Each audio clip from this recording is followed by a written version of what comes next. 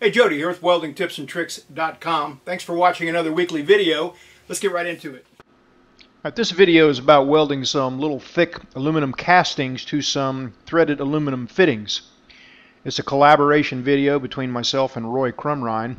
Roy and I have done other videos together in the past. And so he's doing these at his shop, and I'm mocking up some arc shots to kind of mix in to make the video more interesting for my shop. Roy and I are also working together these days on the Welding Tips and Tricks podcast, along with Jonathan Lewis. It's a weekly welding podcast. We talk about welding topics one week, then the next week we'll interview a guest. So far we've had super interesting guests on, guys with just certain skill sets like Tig Welding Aluminum or heavy equipment repair. A guy that builds monster trucks, Mike Zanconato, a bike builder. We had him on recently. I just find it very interesting. I'm learning a ton. I think you probably will too. You can find it at iTunes, Stitcher, iHeartRadio, and also libsyn.com and probably a few other places. So take a listen and let me know what you think. Roy's getting some tack welds on here now using a standard number 5 cup. And oftentimes when you're doing thick aluminum, as soon as you light up on it, if it's cold, you're going to see some fine porosity, and that usually goes away once the part warms up. So what preheating does, it drives off moisture and it slows the cooling rate and generally helps prevent porosity on thick aluminum. We're only heating this up to 150 to 200, just about 1 revolution on the turntable with a handheld propane or MAP gas torch. That does the trick. You don't want to heat aluminum up too hot, because you tend to start losing properties, and it kind of can look grainy as if it cools too slowly. Always again using a number 5 standard cup. That's his go-to cup for aluminum. You can tell a little difference in the sound here. I'm using a little lower AC frequency. I'm using only about 80 hertz. Roy sounds like he was using about 120, maybe a little bit more than that. But on a turntable, it's just fun. You can prop like this, and you can get a really consistent bead. Now, you notice that Roy has got a nice prop arm to prop both hands on, both torch hand and filler wire hand. And if you've got a lot of parts like this, like oftentimes he'll take in orders doing 50, 100, even sometimes 500 parts, and you don't want to freehand that stuff. You want it to look the same every time. You want to be not so tired at the end of the run. So having a prop like this comes in super handy.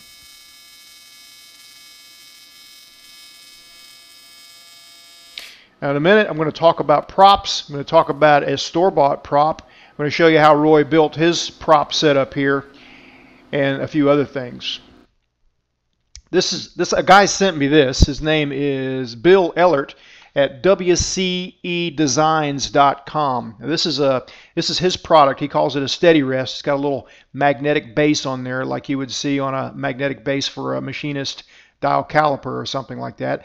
And so you flip the switch, and it sticks to stuff that's magnetic. You got a little cam lock thing here that raises up and down, and it locks like a bicycle seat. And anyway, he sent it to me and asked me if I'd try it out and give him some feedback on it, and so I'm including it in this video. You can see the weld there. Just kind of gives you an idea of the care that he puts into the overall product. It's a quality product. You can find it at wcedesigns.com. So I'm just going to give it a go here and show you how this might work. I'm going to clamp it right to this little sheet metal box. That's the controller box on my turntable. And I'm just going to find a place that feels good, where I can prop and hold a torch steady like that. That would work really good for me. Flick over the magnetic switch, and now it's kind of sort of locked into place. The thicker the metal, the better when you're talking about magnet bases like this. I set the height, lock it over, and now I've got a nice little steady rest. So also I want to talk a little bit about how would you determine the speed on a turntable job like this. A lot of times you'll get a part and you'll get a one-off part. You still want to use a turntable on it because you want it to really look nice. How do you determine the speed? This is the way I do it. I get a piece of tape. This is just painter's tape. Put it on a scale or a ruler, and I mark off 1/8 inch increments. Now if you're metric, you could go 3 millimeter, would be close enough. And then I set the turntable to where I get about 1/8 of an inch per second. All right, so 1001, 1002, 1003, pretty close. That gets me right in the ballpark. Doesn't matter if the part is an inch in diameter or 6 inches in diameter. Using a piece of tape with those little increments on there gets me right in the ballpark every time. All right, I'm figuring out now a way that I can kind of do what Roy was doing and kind of prop with both hands here, my filler rod hand as well as my torch hand. And there's already a bead on there. That was what I used to capture the arc shots earlier to kind of mix in with the video to make it a little more interesting. I'm just going to run another bead here real quick just to show how propping on this little rest comes in handy. You know, I didn't have to jump through any hoops or go through any gymnastics to get a prop set up. I just flicked over the magnetic base and good to go. Now you can get sort of comfortable and figure out ways to hold your hands on a job like this and get to where you can pretty much look like a machine. This is my first run here, so I haven't got things exactly dialed in yet, but pretty good. Let's look now at how Roy built his. If you're into making something like this for yourself, you can use it on a turntable or you can use it on long runs, make that long horizontal glide, and it really comes in handy. Roy used 1.5 inch square tubing, 1/8 inch wall, milled a little flat spot where he drilled a hole there to just weld nuts. There's not really enough material to get much threads on if you're wanting to use a tap. So he just welded nuts on.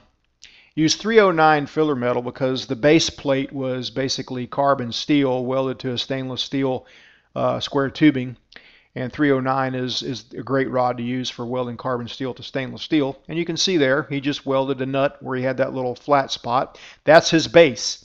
That's the base for the upright round stock, and the round stock is just a piece of 1 1/8 round tubing, 1 1/8 outside diameter. Whatever size you use, you just need to make sure that you have just a little bit of slop in it. You don't want to use something that's really a tight fit. The bolts will take care of the rest. You want it kind of loose. In this case, he used 1 1/8 round tubing, worked out really well inside of 1.5 inch square tubing. Now you could use this for a lot of things, but propping on this turntable part worked really well with that.